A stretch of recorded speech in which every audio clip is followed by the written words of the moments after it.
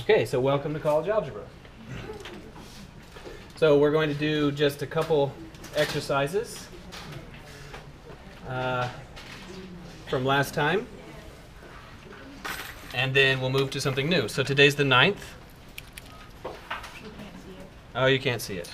Okay, thank you.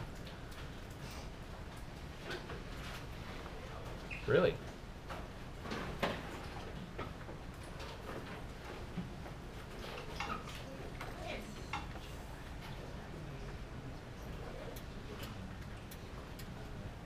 Okay, now you can see it. Okay, that was weird. Okay, so today's the 9th.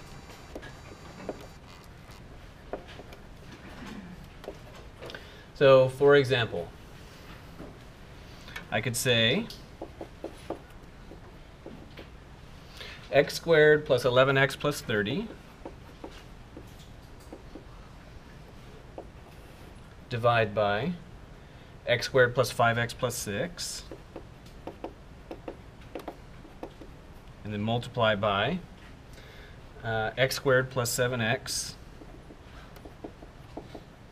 plus 12 over x squared plus 8x plus 16.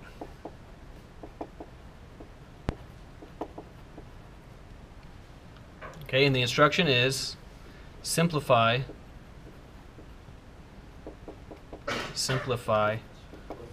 by cancellation. Oh, and also, so simplify by cancellation, that's instruction 2. And instruction 1 is find the natural domain.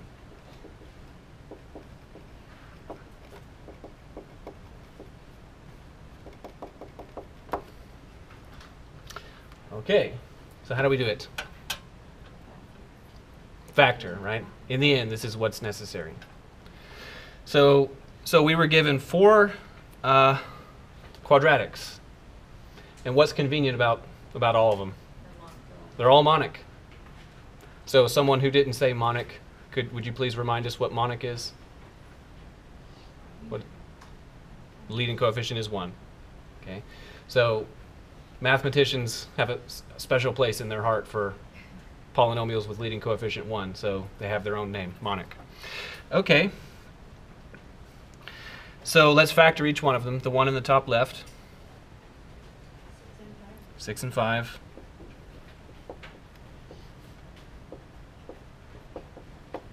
Bottom left,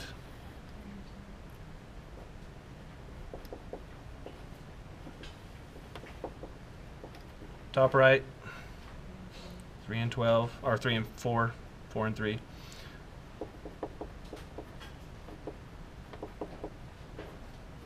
Bottom right, 4 and 4. Okay, any question about getting to this position? Okay, so what is the natural domain?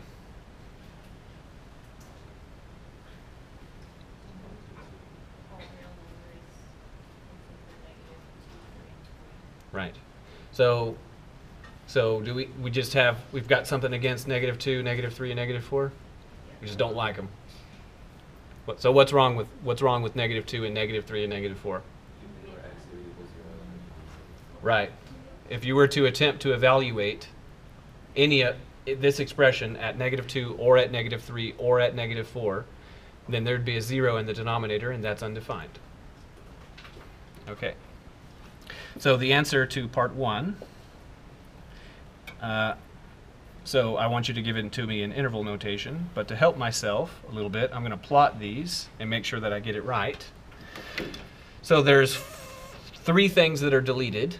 -4 is deleted. -3 is deleted, and -2 is deleted.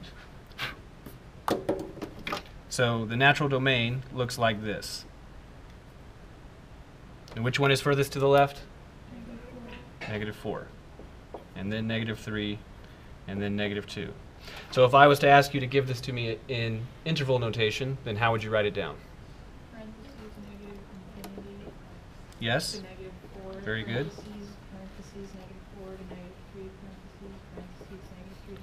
Okay, good. So all of that, blah, blah, blah. Okay, let's write it down. So blah, 4 to 3, union 3 to -2, union -2 to infinity. Okay. So notice that the drawing has 4 distinct pieces. 1, 2, 3, 4. And also when you write it in interval notation, it also has 4 distinct pieces. 1, 2, 3, 4. Good. So any question about this? Okay, so as for question 2, it said wants you to simplify by cancellation. So in plain language, can someone say what's being requested?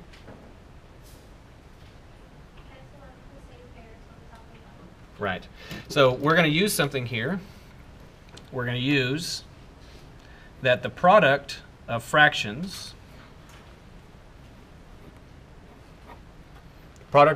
can be combined into a single fraction. What single fraction? Yes, AC over BD. Okay. So I'm going to take this factored expression and I'm going to write, which is the product of fractions, and I'm going to write it as a single fraction first. So the numerator would be x plus 6, x plus 5, x plus 4, x plus 3. And then divide by x plus 3, x plus 2, x plus 4, x plus 4. So I wrote it as a single fraction. You don't need to do this step, but I always like to write this step when I'm teaching so that everyone's clear exactly what's occurring. So you can think that all this up here is just one big combined denominator, and all of this up here is one big combined numerator. So what will cancel? Okay, good. So I'll deal with the numerator ones and the denominator ones. So x plus 6, will anything cancel it? No, so it persists. Okay, x plus 5, will anything cancel it? No, it persists. Okay, x plus 4, will anything cancel it? Yes, so it does not persist, so it goes away. How about this x plus 3? Does anything cancel it? Yes. Okay, this one. Okay, so that means that this x plus 3 is out. Here's an x plus 2. And then the x plus 4s were canceled. Right. They were canceled. No, I canceled both of them. Okay, I guess we're done. There's still one denominator. So I'm being purposefully difficult because someone has this written on their page. Statistically, someone has this written on their page and they think it's right. It's not right. So what's not right about it?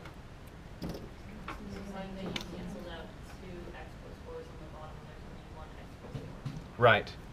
This x plus 4 can cancel that one or that one, whichever one. You know, this one was kind of more sloppy, so I'm going to say it cancels that one. Okay? But this one persists. Okay? Or vice versa. So the most common kind of error on an exercise like this is to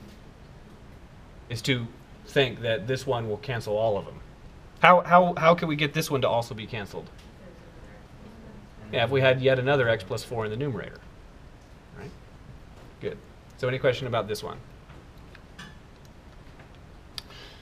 Okay, another matter, because of questions that students coming into my office and asking questions and things like this, I'd like to remind you of the following.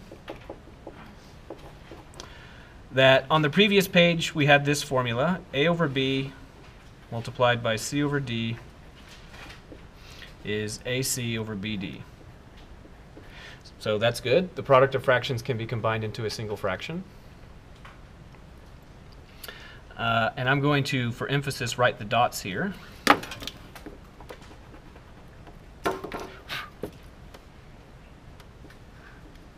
When the dot is omitted, it's understood to be there.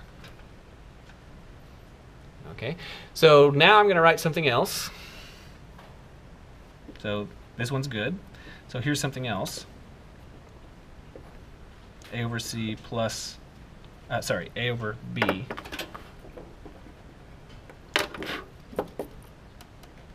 plus C over D. So these are quite similar, at least visually speaking, but what's the distinction between them? Yeah, one of them is product, one of them is sum. So here's something. I'm going to write something that is not correct. So if you're going to write it, then you need to note that it is not correct. Okay. So if we were to go by the formula immediately above, it kind of looks like it would be this. So is that right? No, this is not right. Okay. The reason why the formula above is going to be so different, so this is not right. The reason why the formula above works like this, in this sort of simple way, is because division is the inverse of multiplication. So what's happening is you're able to commute the divisions and the multiplications into this other order. That's all that's happening. But there's two operations here. So what does this horizontal line mean? Division. And what does this thingy mean? Addition, right? They're different. Addition and division are not compatible in the same way that multiplication and division are. So you've got to do something weirder when you want to do this. So the way this goes, so A over B plus C over D. So who knows the formula? Is it like AZ over BD plus BC over BD? Yes, and it's usually written like this: AD plus BC, and then all of this over BD. Okay, so this is the formula. It is referred to as the cross multiplication formula or the butterfly formula. So right now I'm copying this formula so I can make turn it into a picture. But I want the original formula to be there too, so my picture's not all messed up. So look at this group AD on the right-hand side. So I drew a group around AD. Now if I was to draw a group around AD on the left-hand side, then the group would look like this. Right?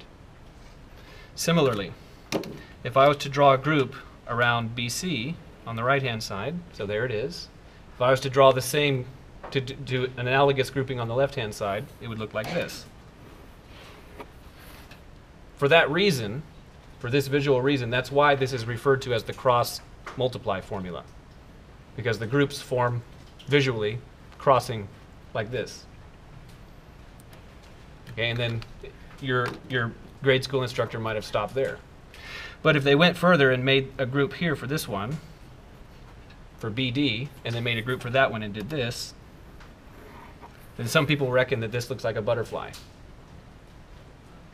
So you may know this as the butterfly formula. Okay. Now, that being the case, would you please tell me, let's do this, 11 divided by 6 plus, how about 19 divided by 30? No, 15. 19 divided by 15.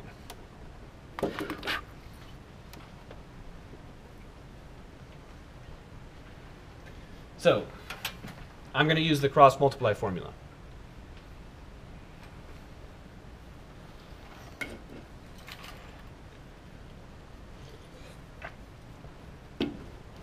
Okay, the cross multiply formula is saying that this would be 11 times 15 plus 19 times 6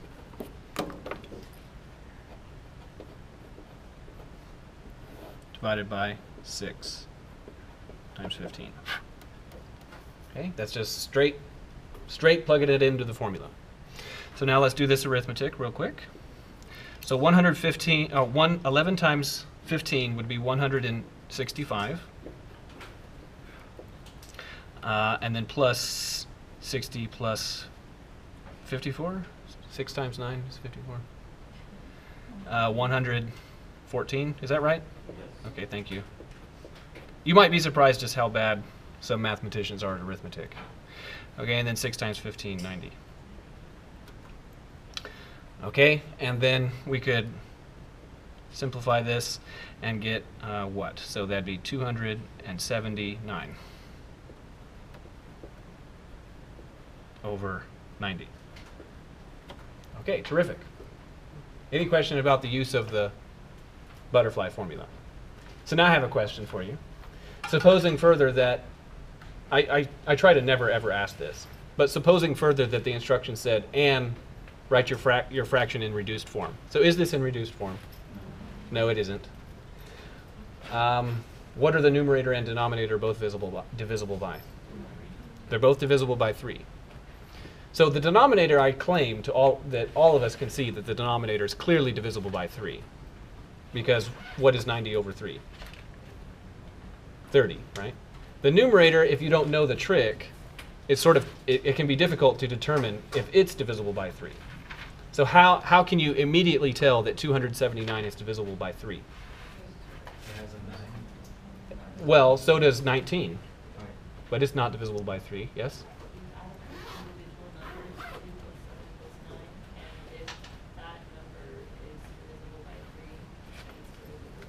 Very good. You take the individual digits of the number and you add them all up. So 2 plus 7 is 9 plus 9 is 18. So is 18 divisible by 3? Yes. And notice also that if you add up the digits of 18, what do you get? 9. Is 9 divisible by 3? Yes. So a number is divisible by 3 if and only if the sum of its digits is divisible by 3. So you should be able to tell immediately whether or not something is divisible by 3. That's nice. Okay, but who cares? So there's a shorter way. There's a shorter way to do this, a slightly shorter way, because you could fix 11 over 6 and 19 over 15 to have the same denominator, and it could be a little smaller than 90. So specifically, what I want is I want the smallest number that 6 divides and 15 also divides. 30. And what's the name for the smallest number that both numbers divide? The least common multiple. Okay, so I'd like to point out that we could do the following. I could say this is 11 over 6 plus 19 over 15 I mean to say. And then I'm going to do a little trick here. So this part that I'm writing down, this is not something that you ever write down. This is the procedure that you're going through in your head. Is that I want to multiply this by 1, a red 1, and I'm going to multiply this by a green 1. Okay. And then, so the smallest number that 6 and 15 both divide is 30. So what would I have to multiply this by to get 30? 5. So that means that I would write 11 over 6, and then I want to write a 5 here. That would be nice. So can I just do that? Just put that 5 there? Why not? Yeah, that's equivalent to multiplying by a 5th. You can't multiply by a 5th. You can't just say, get a paycheck and say, I'm going to multiply that by 10. Right? Wouldn't that be great? So to fix this up, you put a 5 right here also. Okay, so notice that this red 5 over 5, that is the red 1. Right? The red 1 turned into 5 over 5. Okay, by analogy, I'm going to write that this is 19 over 15. And then what do I need in the denominator of this one? A 2, right? Bless you, right? And then I need a 2 here also. Okay, and all of this stuff that I'm writing, this is all stuff that usually occurs in your head when you're comfortable with this technique. So this is all to say that if you do this, we're reckoning 11 over 6 as 55 over 30. And we're reckoning 19 over 15 as 38 over 30. So now they have the same denominator. And then we can add these directly now. So that would be what? 80, 93 over 30. Good. Either one is fine. The second one will be more useful for what we're about to do. Any question about this? Lots of students coming in asking about arithmetic this week. Well, actually, that's not what actually happens. Students come in and they say that they have a problem. Now, I can't figure out what's going on, and in the end, it's arithmetic. Okay, so let's have an example.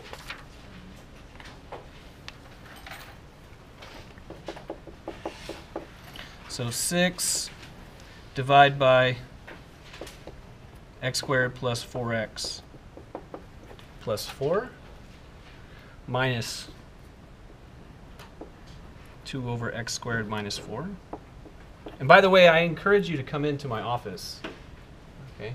Feel free to come in. I won't bite. And usually I can figure out what gap there is in your knowledge quicker than you can. Usually, not always. When is like a good time? After lecture, so I'm going to go straight there. Just come with me there. Otherwise, send me an email, and I'll be happy to settle a time with you. Okay, so the instruction is. So I'm going to omit finding the natural domain, but understand that if this was a written exercise, this would be one of the things I would ask. So how would you do that? Factor it and deal with it and blah, blah, blah. Okay? But we're going to ignore the issue of domain for a minute. And I'm going to say, I want you to express this as a single has an L in it, single rational expression.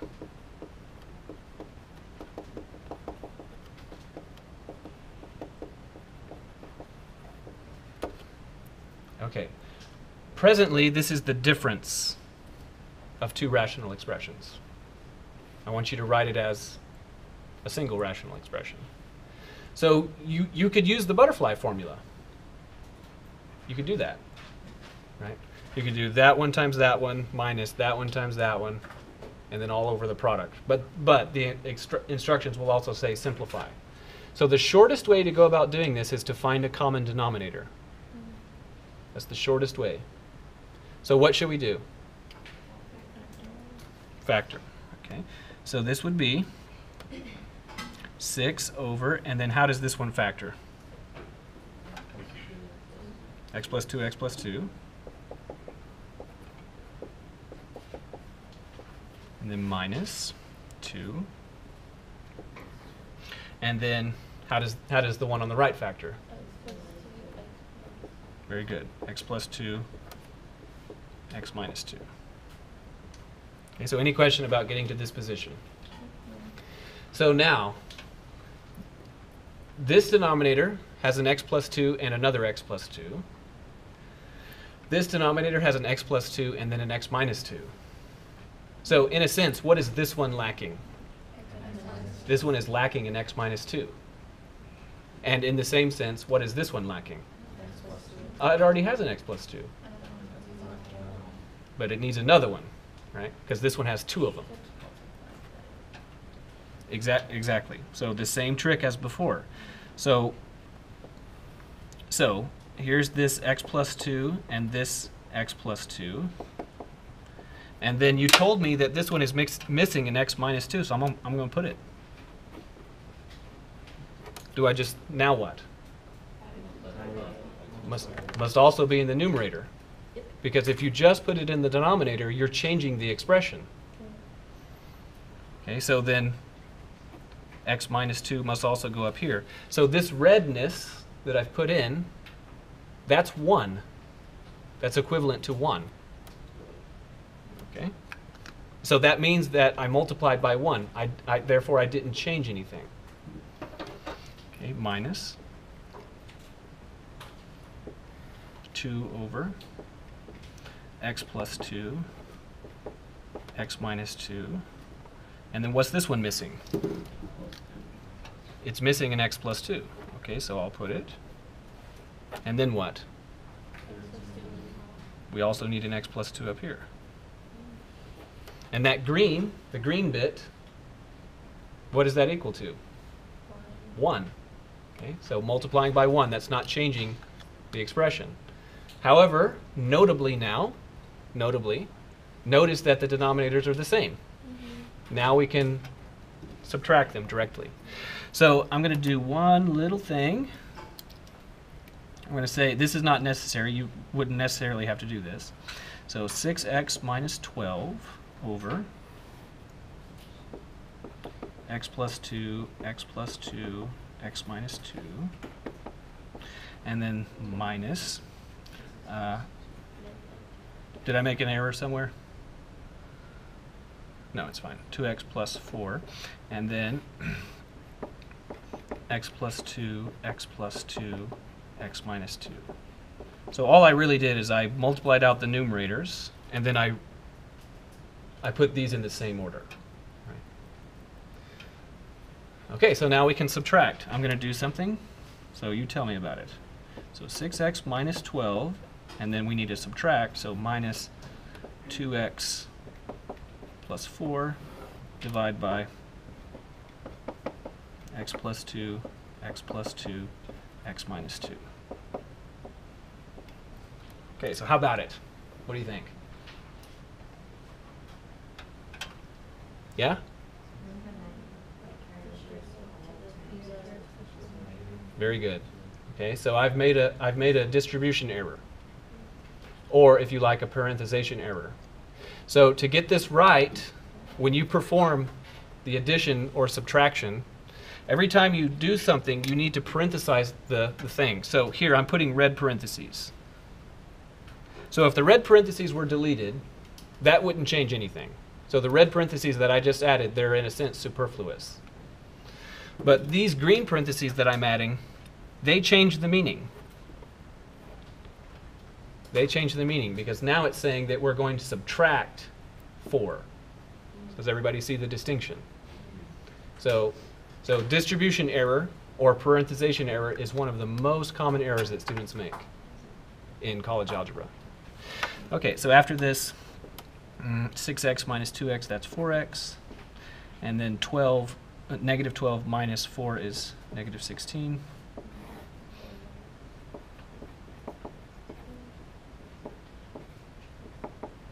And then if the instructions said factor completely, have we done it? You would take out the 4. Yeah, you could take out a 4. Okay, good.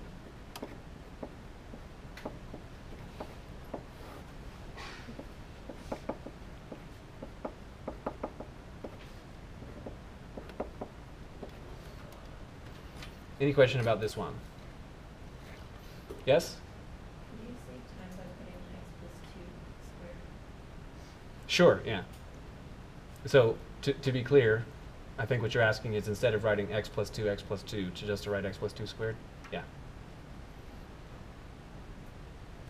Other questions? Okay. So now we're moving to something completely different. We're in section 2.1, which is called the rectangular coordinate system.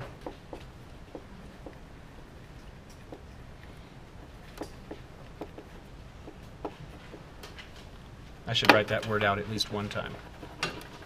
Coordinate system. So, here we go. To now, we've been talking about real numbers. And when we're drawing them, we draw them like this. So it's represented as a horizontal vertical line. We almost always single out a point in our drawing, the 0 point. Okay, and then the name for when you're reckoning this as an object and looking at it, this position is referred to as the origin,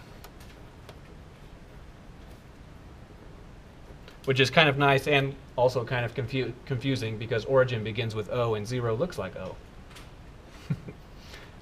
Okay, so then now, the universal convention in mathematics and all of science, so far as I'm aware, is that when you draw a number line, the increasing direction is to the right. So that's why I always draw the arrow and pointing on the right-hand side. That the arrow indicates the direction of increase. Okay, so this is increasing to the right.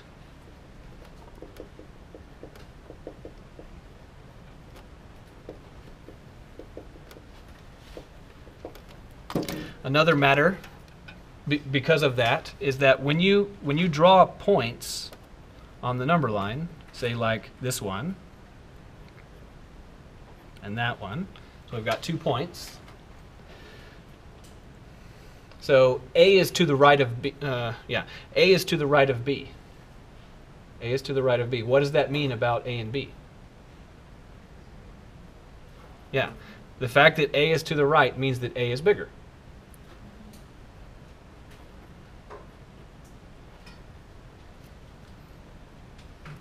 Okay, now being to the right of 0, is so significant that that has a name, because being to the right of 0 is a little bit clumsy to say. What is it? What is the name that we have for being to the right of 0? Positive. Positive. Right? And what's the name of being to the left of 0? Negative. Negative. Okay, and what is the SIGN of 0? It doesn't have one. And I'm saying SIGN so you don't think I'm talking about sine and cosine. If you have no idea what I'm talking about, then don't worry about it. Okay, so I say SIGN when I'm talking about positive and negative. So 0 has no SIGN. Okay, good. So the conceptual device that we use for these is that suppose that we got another point and we put it, say, right here. And I said, well, what is its value? Well, conceptually, what we have is we get out a ruler, a conceptual ruler, and where we all agree on it. And by ruler, I mean linear measure device, not authoritarian, right? We get out a ruler, and it's an agreed upon ruler. We all have the same copy of the ruler, and we can all measure it. Okay, and then we say, oh, well, that turns out to be, 3 or whatever. Okay, and because it's to the right of 0, that's positive 3. And if we got this over here, and I measured that right there, and I said, oh, the distance from the origin to that point is 4. So what is the name for this one? Negative 4. Why is it negative 4? Because it's to the left of 0. Okay, good. So any question about this? So we have an agreed upon conceptual ruler. So now we're talking about what we will denote as R2. Visually, R is depicted as a line. R2 is depicted as a plane.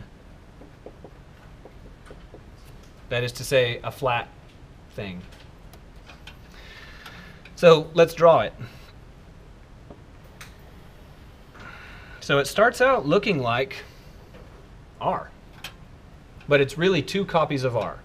So we've got a horizontal copy and we've got a vertical copy. So the horizontal copy has the same increasing convention as the line does. So the horizontal one increases to the right.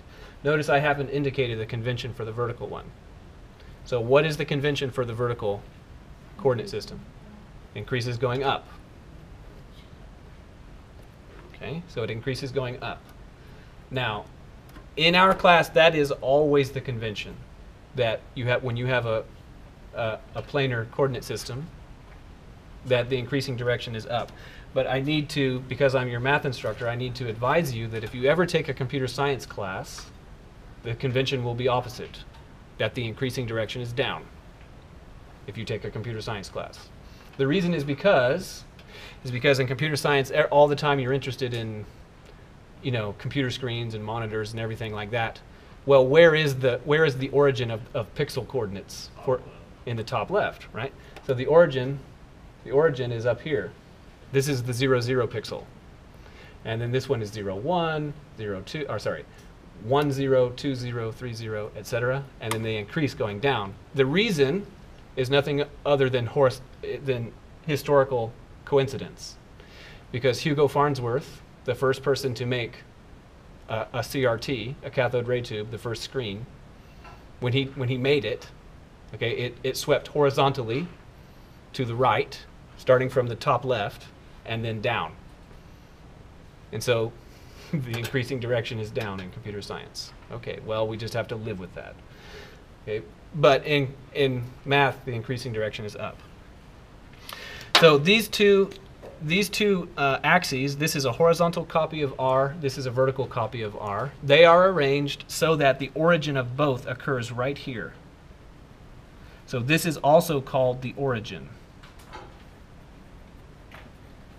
And what I mean by that is that the horizontal 0 is there, and so is the vertical 0. They're both there. Another matter is that notice, so conceptually the line extends infinitely far to the left and to the right. But there's no line up here. And there's no line down here. This is the line. The plane conceptually extends infinitely far in all of these directions. So this is on the plane. The plane is cut into these 4 pieces, 1, 2, 3, 4, and they are numbered as such. So, and the pieces are called quadrants. So, quadrants. This one is quadrant 1. It's denoted with Roman numeral 1. This one with Roman numeral 2. This one with Roman numeral 3. And this one with Roman numeral 4. I personally think that using Roman numerals and even the phrase quadrant is a bit antiquated at this point, so I won't use it. I'm going to say top left and top right, because everybody knows what that means. Okay, but if you might read the textbook or something. A guy can dream. Okay. So quadrants. Now, if we select a point on the plane, say this point right here, then the way that we dealt with that up here is we got out our ruler and we measured the distance to the origin, and then we said, if it's on the right side, we'll call it positive 3. If it's on the left side, we'll call it negative 3. So now we need another conceptual system here to do this. And the way that we do it is as follows. So we'll take this point right here, and we will follow the horizontal axis, or sorry, the vertical axis down to the horizontal one. So like this to here, so that we get that point. And we'll do the analogous thing in the other direction. We'll follow the horizontal axis back to the vertical one and get this point. So that's convenient because now that we have this point right here, because we have a horizontal copy of R, that means we can get out our horizontal ruler. We can get it out and we can measure it and say, okay, well, that's the value. By the way, so if we just call this A, so horizontally A, would A be positive or negative? Positive. Why would it be positive? It's on the right side of the origin. Because it's on the right side of the horizontal origin. Okay, and then if we got out our ruler, our vertically oriented ruler, and measured this and found it to be B, would B be positive or negative? Positive. That's because we're positive people. Right? No. Why is it positive? Right. Because it's above the vertical origin. Okay. So, that being the case, what is the name of this point then? AB.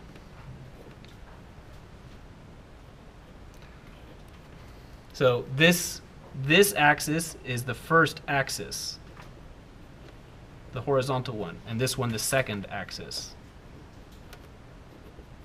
And that corresponds to the order that these points appear in the name of a point. Okay, so the first measurement appears in the first position, the second measurement in the second position. Okay, now this axis, the horizontal axis, in the majority of your prior experience, if you have any, and the majority of stuff that we're going to do in our class, this axis is usually associated with a letter name. What letter? S. Yes, this one is usually called the x-axis, and this one the y-axis. But that is entirely dependent on the problem at hand. However, it is always the case that the horizontal axis is the first axis and the vertical axis is always the second. Good. So any question about this? Is this okay? So let's have an example.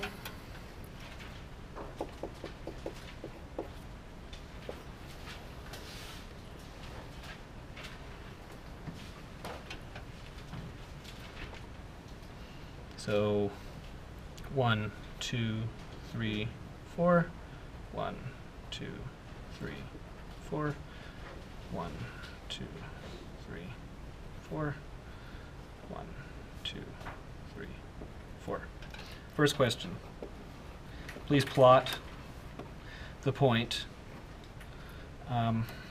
3, 2. And then question 2. Please find the coordinates of as an F.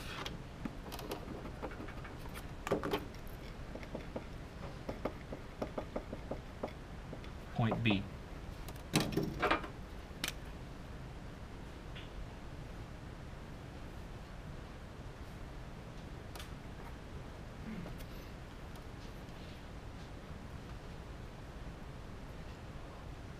Okay, and point B is on integer coordinates, right? It's not something like 2.85 or something like that. Okay. So plot the point 3, 2. Oh, I'd like to point something out that you know, this of course is quite similar to the notation for an open interval. Okay. So that's just an unfortunate situation that we find ourselves in. So it should be very clear from the context when I write this when it is interpreted as a point versus being interpreted as an interval. Okay. So how about the point 3, 2? How do we find it? Start at the origin. Start at the origin. Go to the right. Go to the right. 1, 2, 3. 1, 2, 3. Why am I going to the right? I like going left. What's positive? The 3. Okay, good. So I move to the right, 3, and then what? North. North. Okay, then what? 1, 2. Okay.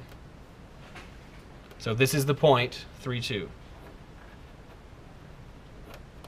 Okay, now the inverse question.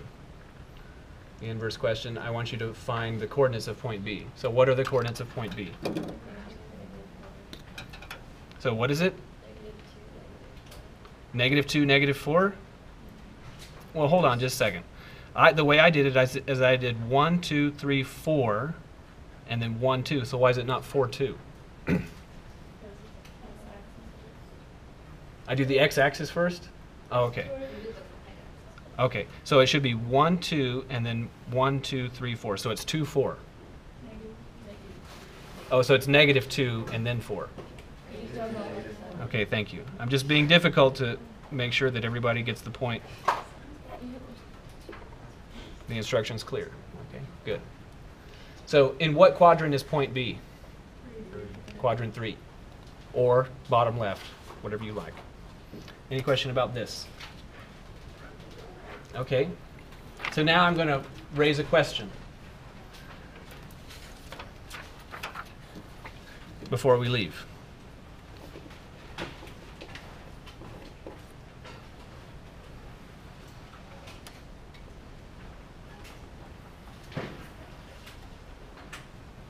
So here's a coordinate system. I'm only drawing in the top right, so I didn't include the other stuff. It's still there, but I'm just not drawing it. So now, here's a funny situation we find ourselves in. Here's point A, and here's point B.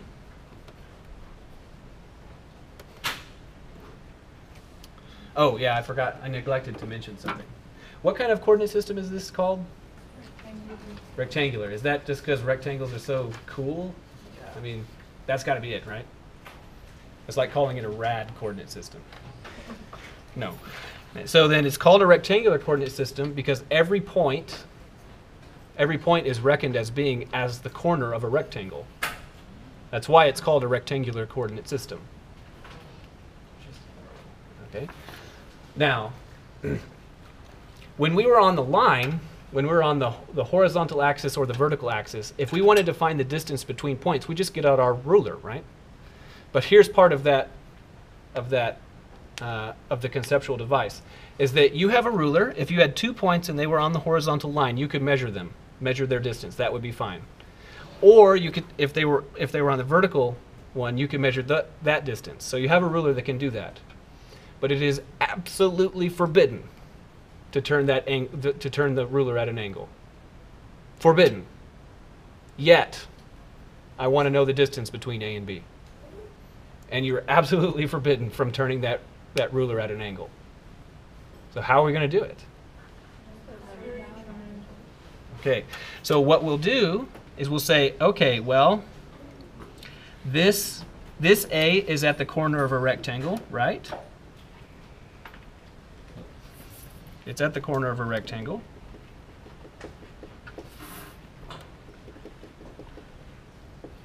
B also is at the corner of a rectangle.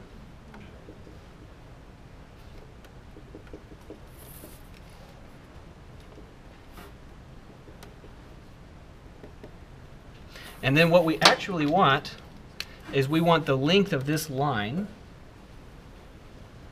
That's what we want. Right, and does everybody see that this is a right triangle? And so now what I'd like to point out is that because these 2 points are on the horizontal line, you could measure that distance. And because these two points are on the vertical line, you can measure that distance. Now, if only we had some kind of formula that related the distance, the size of the legs of the hypotenuse of a the size of the legs of a right triangle to its hypotenuse. If only there was some kind of person who thought about that 3,000 years ago. So what's the theorem? The Pythagorean theorem. And that's how we'll derive the distance formula on Monday. So have a nice weekend.